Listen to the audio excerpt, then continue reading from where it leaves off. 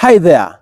Which side hustles can someone start while they are still in college, while they are still doing their diploma, doing their degree and so forth? I'm going to discuss with you 3 side hustles someone can look to start while they are still in college without training, and then hopefully be able to make some money at it. And by the way, these side hustles I'm going to discuss are applicable whether you're studying, for example, in Kenya, South Africa, the UK, the US, Canada, Australia, name it. These side hustles are applicable whether you're studying wherever you are in the world. You are all much welcome to my channel. My name is Afagza Sifuna. So the very first side hustle someone can start while they're still in college is the side hustle of selling electronic related or computer related appliances. And I'm saying so because, guys, we all understand with this new digital age, whether you're talking about someone studying in whichever continent, most students out there have smartphones, right? Most students out there have computers and so forth. Most students out there have playing consoles and so forth. So in case someone is able to package themselves very well, they be the plug for different electronic appliances, they know where to acquire them cheaply, and they're just adding on them a reasonable margin, and then they sell to students, they're gonna be well in business. Think about it.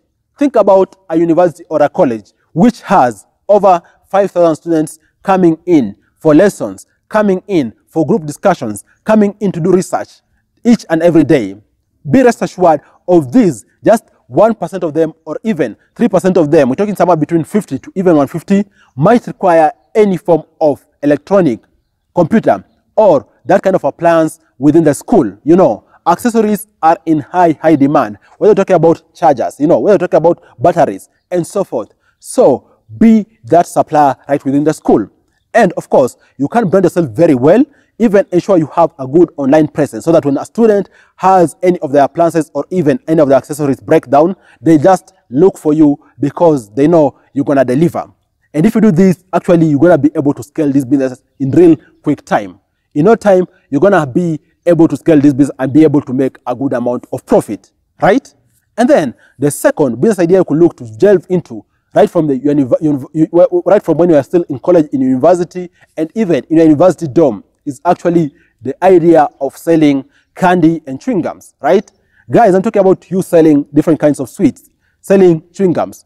You know, this is some of the things students buy passively. Okay, someone goes for lunch, after they've eaten lunch, they buy candy, they buy different chewing gums. So you can be the supplier of candy, be the mobile supplier of candy within the different student centers, you know, be the supplier of candy within the different social places within the school.